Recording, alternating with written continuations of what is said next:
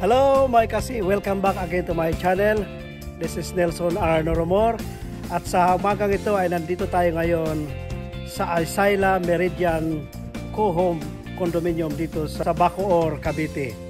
Ito po ang bagong condominium units dito na tinayo ng Vista, ang Villar Companies po.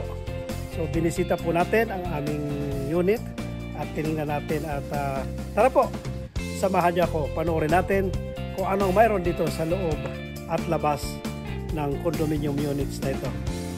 So yun po ang mga kapaligiran na nakikita natin kung ano ang amenities at kung ano ang mga itatayo pa dito sa area. So yun po aking makasama, nagtour kami dito. Yan po ang magiging clubhouse area sa tapat lang mismo ng aming condo unit.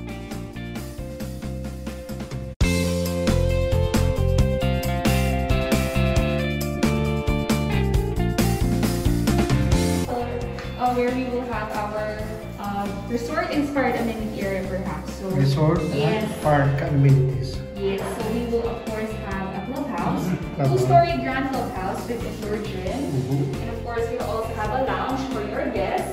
Then of course we will have a lush pocket gardens. Of course for the sports, yung mga unit owners natin na mahilig sa sports, magkakaroon din tayo I think ng basketball or badminton court. And of course, ang pool natin located at the back. Okay, that side, Yes po, sa back po.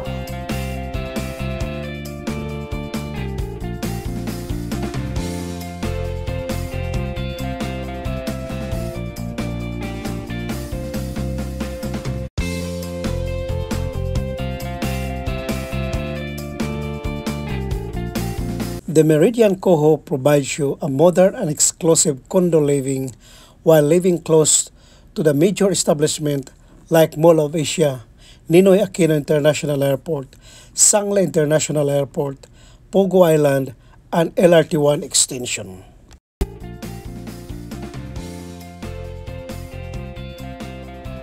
Ito yung mga kanya-kanyang susi. Yes. And we have meals po. Okay. Per unit ba siya numbering? Per unit po. Anong unit kami? 17 po kayo. 417. 417. So dito tayo titira mamaya, 417. Sa 417. So ito na po ang aming unit at mayroon po siyang size na 40 square meter at mayroon 2 bedrooms. So ito po ang aking naging project during the pandemic time.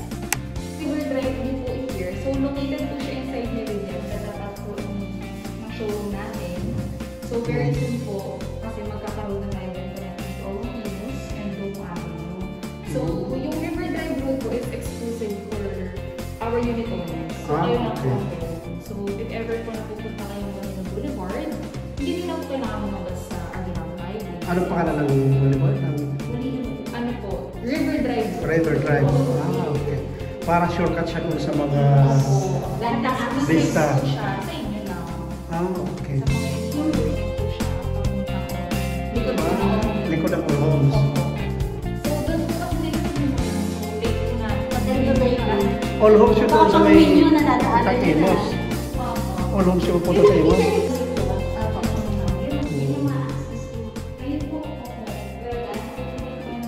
Just for information, I have posted this video on my YouTube channel, not to brag or pagyayabang or anything else, bagkus ay to give an inspiration sa ating kapwa OFW na kung mayroon tayong pagkakataon ay sa real estate natin invest ang ating mga hard-earned money.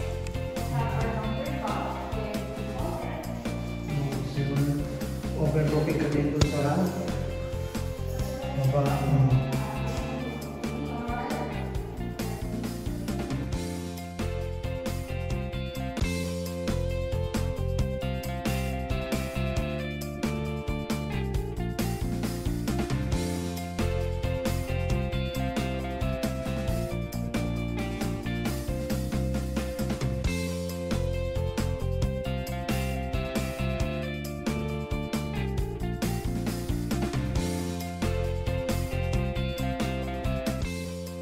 Ito, sige, bigyan mo ko konting business. Okay. This is the unit, the actual unit of Mr. Nelson Loramor, Mr. and Mrs. Loramor. They bought it last 2020 from 6 million, now it's 8.3 million. See the difference? Big difference. Kasi nung bumili po sila is pre-selling pa lang. So nakita niyo po yung value. Pag bumili nila, tuwa-tuwa sila kasi yung value is worth the wait. Wala pang 1 year, 2.2 na kagad yung increase. Ilan na in-increase? 2 million na? 2.3 million na po, sir. Diba? Okay. Pareho pa year tayo. So now, ito po, turnover sa kanila yung unit. So, kayo din po sana, may courage while you're abroad. Yung mga pinaghirapan nyo, pag uwi nyo, nakikita nyo na. Diba? Huwag na muna ito bumili ng mga gamit kasi wala pong value yun. At least this real estate will investment po tayo. Ilang bedroom ito? This is 40 square meter po, 2 bedroom. 40 square meter, 2 bedrooms, ha? You can see Ayan. the view po of the amenities. Ayan po. Ika, come here. Tell them what is the amenities. Yes, so here will be where we will have our resort-inspired amenity area perhaps. So, Resort? yes, so we will of course have a clubhouse, two-story grand clubhouse with indoor gym, and of course we also have a lounge for your guests. Then of course we will have a lush pocket gardens. Of course for the sports, yung mga unit owners natin na mahilig sa sports, magkakaroon din tayo I think ng basketball or badminton court. And of course ang pool natin located at the back. Okay, that side, ha? Yes po, sa back po. Hoping that it would be, matayo na siya this year. Thank you for the introduction. No worries. Okay. So dito naman ang pinaka-master bedroom. The good thing here, you have 24-hour security.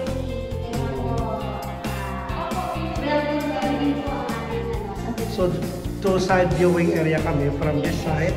From the view of skyline. Skyline. And And po parking. facing the MCI, the hospital. Yeah, MCI Hospital. Walking distance lang po kayo kasi katabi niyo po yung MCI. MCI, okay. Yes. Medical Center News. So this is the next building. Yes, Same unit din siya. lima na po kung nakaturnover unit po. And they're occupying it now. So pwede kami dyan magtitingin-tingin lang habang nagko-coffee-coffee. Ito master bedroom. Yes, this is the bigger for pwede siya dito may ano. May ceiling siya. So napakaganda rin ang view dito, no? Doon sa baba. If you're looking for security naman po, made-develop pa po yung ating fence with electrical perimeter fence. Okay. Electrical perimeter fencing. Rest assured naman po na very safe for us. And per phase naman po, we have our own guardhouse. Guardhouse. 24 hours ang guardhouse. Yes.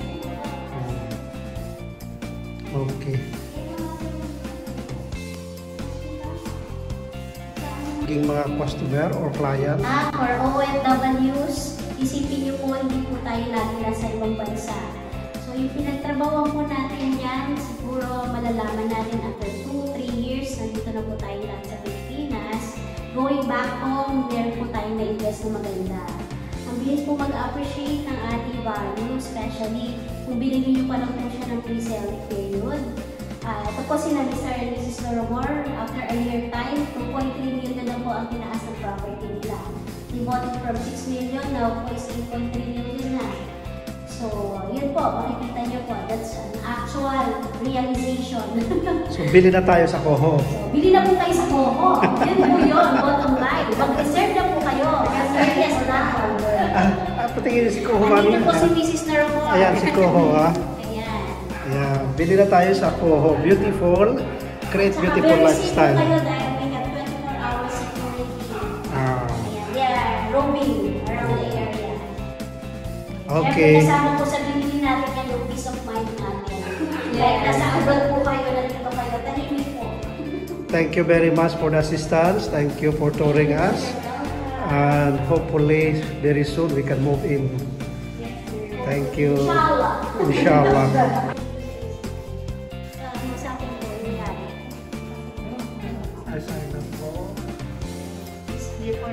Both sides exit, ha? Ang elevator sa isang ano, isa lang. Sa gitna. Okay.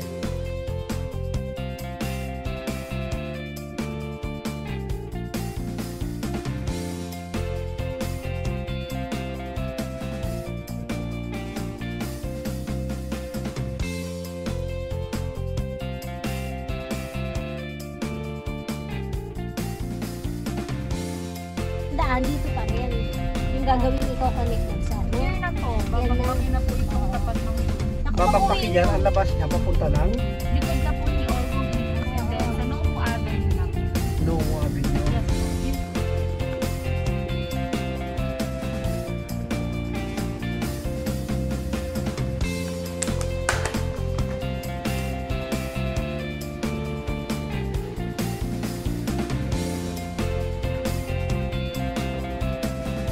Ay, ito yung modern home house niya. So, one bedroom.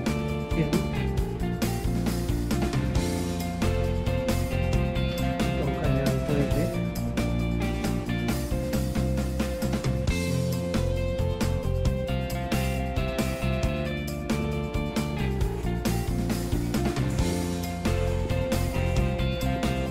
Ay, ito.